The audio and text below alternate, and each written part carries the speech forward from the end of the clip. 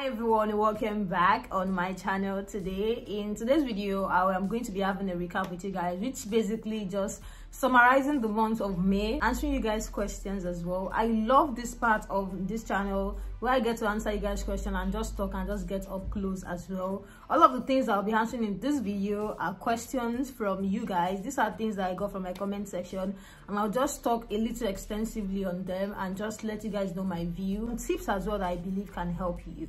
So I have about, I think, 8 or 10 here, so I'm just going to dive straight into it so that I do not waste much of our time here today. The first one I have is I am using Half Cast Vitamin C Pro Lightening Body Lotion. It is very nice, but it gives me knuckles.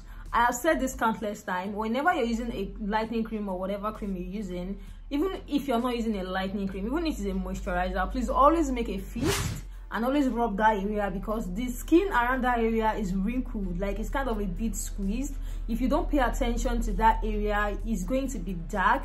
And imagine yourself applying lightening lotion all over your body and then you're neglecting that area. So I believe you're not making a fist, even when you're rubbing your lotion or even when you're scrubbing, when you're exfoliating your skin. A lot of time we don't pay attention to our hands. Some people don't even wash their knuckle with sponge as well. I don't know why, but it's always okay, especially when you know you're using lightening stuff, to just kind of pay attention to your knuckle area. And when you're creaming, when you're applying your cream, kindly make a fist just to help you get rid of knuckles. Same thing goes to your feet, to your knee, and as well to your ankle. So just make sure that you pay attention to those areas that have skin that are a bit tougher and they have skin that is a bit squeezed as well. So I hope this really helps. Can I mix Nivea Rose and Argan with Tiato oil? About Tiato oil before, I love Tiato oil in wash off. I don't like them on stay on because I've seen it give a lot of people white patches, and I hate white patches. I always advise that even if you're going to use, because it has lemon, and you guys know that lemon is good for brightening the skin. Always say apply it or use it with your wash off, but staying on your skin for long might not be really good.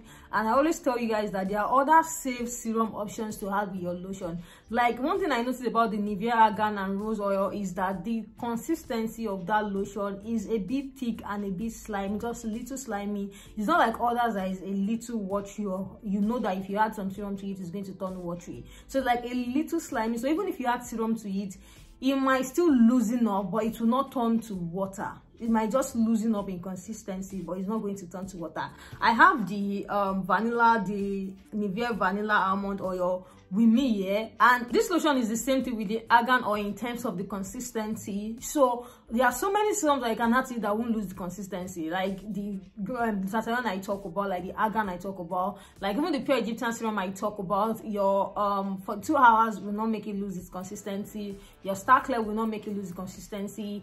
If you add Glutacid to it, it will loosen up a bit, but not too watery, because the base of this lotion is more like an oil in cream form. It is even written on the body, like it's more like more oil on your skin, and it's been nice. It's so moisturizing. Another question that I have here is, can you mix vitamin C with Clear Nature Body Milk? Of course, it's all your choice. If you have a vitamin C serum, definitely go with it. I've seen a lot of you guys complain about the smell of Clear Nature Body Milk. Have you ever tried Clear Nature Body Milk before? Do you like the smell? Let me know in the comment section. It's one lotion that I know that is very effective and it works very fine, especially when you're in a place that you don't get to expose yourself to too much sun. You will see great results, and when you mix it with Glutacid serum, it's going to give you that very good yellow tone and your skin is going to glow. So if you're using it or if you've ever used it before, do you like the smell of Clear Nature Body Milk? Please let me know in the comment section. I'm really curious to know people who like it and who would not like it. How can I use to remove stubborn friction rash on my body?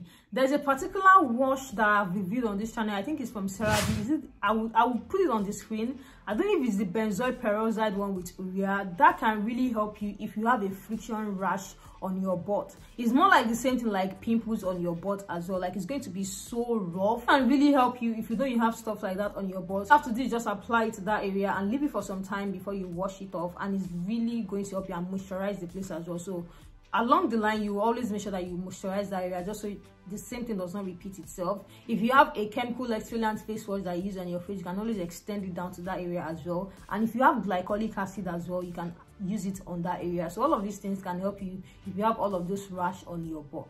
I use goji berry face cream with vitamin C, and it makes me purge. Goji berry face cream, I've reviewed it before sometime a few years ago. But one thing about goji berry face cream is that it contains vitamin A, which is same as retinol, and using vitamin C with it is going to purge your skin. So sometimes when you are buying a product in the market, don't just pick it up and go and use it. Have a little understanding of what the ingredient is like. I've been seeing a lot of people slandering some skincare brand on Instagram for the past few days now, because of the fact that when they sell products to you, they do not include the ingredient that they use on their container. It's very common here in Nigeria. Even when I was selling soap, I don't include the ingredients on the container, just because, you know, the more you know, or the more you go out there to see or ask what people want, the more you know. I don't know. I just kind of write my name, how it's being used, and just tape it around the soap. Now I see a lot of people just slandering a skincare brand because of the fact that they do not include their ingredients on the container of their skincare product, and they will always tell you that as a consumer, if you're getting a skincare product, you're entitled to know what the skincare product is made of. For context, so if you're buying any products, please check the ingredient just to make sure that it's like kind of, it can work with the other ingredient that you have at home. Goji berry has vitamin A in it, which is as well retinol, and you need to stop using vitamin C with it because it will purge your skin. Does JRA cures knuckles? If you want to use JRA to cure your knuckle, you need to get a good scrub with it as well. So in that scrub, the mixture of scrub that I posted on my channel that I've talked about several times, the salicylic acid, malic acid, that mixture can actually help you with your knuckle, and then you can add your JRA to it. But all the same, you still need to constantly moisturize your hand. If you cannot get a moisturizer, Vaseline petroleum jelly is going to do the job for you, because when you're applying all of these things, when you're using that scrub, it might actually dry up your knuckle, which will cause it to even go darker if you're not moisturizing it, and that's why you need to moisturize it. So I always tell people, if you are working with your knuckle, please always just drop a little petroleum jelly inside your bag and always use it to moisturize your hand. By that, it's not going to make your hand so dry, and it will not increase the darkness on your knuckle. Another question that I have here is, I use YC sunscreen, but after using it, I notice a flakes is showing, like maybe a build up. It might be so thick for your skin, and I would say maybe you should just change it to a more lightweight sunscreen. There's really nothing that hard in that. Just change it to a lightweight sunscreen if you know that's what you get, because if it's too thick on your skin and it's clogging your pores, you might really not like it. It might actually cause you to break out. So you might just settle down for the one that is so lightweight and is going to be really fine and settle into your skin very, very well. So just switch it up. Can Pixie Glow Tonic be used every day?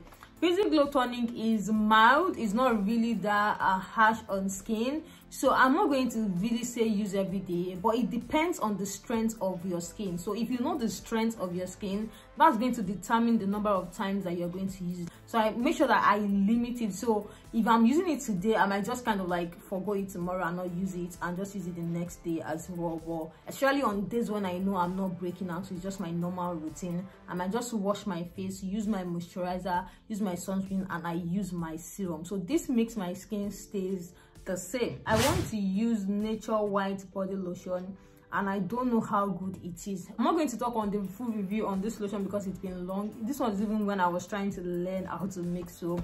This lotion, I will give it a 4/10, so you might still find a better option lotion in the market, so you can settle for other ones aside from this Nature White body lotion, because I noticed that it causes stretch marks, so I don't want you to have that, so you can settle for other things. I'll give it a 4/10. And if you guys want a full review on Nature White body lotion, I'm just going to make it, but I noticed a lot of people are not using it, and that was the reason why I did not talk about it. And I think this is going to be my first question that I'm getting on this particular lotion. So please, if you want me to make a full review on that lotion, let me know. It's been long, I think since 2019, but I can still talk about a few things that I know about it for you guys as well. Thank you guys so much for joining me. Before you go, please do me a favor, smash the subscribe button and turn your bell notification on so that you always get notified anytime there is an upload from me, and I will definitely talk to you guys in my next video.